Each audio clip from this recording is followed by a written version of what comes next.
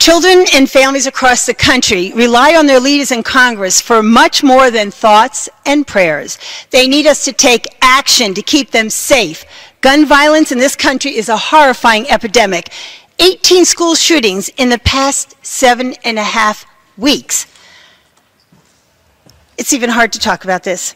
It's difficult to argue, though, with people who are looking at Congress and wondering whether too many members in Congress are too close to the NRA and the gun manufacturers. Congress actually passed a law to prevent the CDC from even studying gun violence. In difficult times, I too seek thoughts and prayers from friends and clergy and family, but this is not stopping the slaughter. I agree with police officers across the country who say, get the AR-15s out of the hands of dangerous people now. Our children are being massacred in their schools. Speaker Ryan must put bills on the floor to address gun violence, or his party will go down in history as the party that blocks solutions to this crisis. Thank you, and I yield back. Gentlewoman.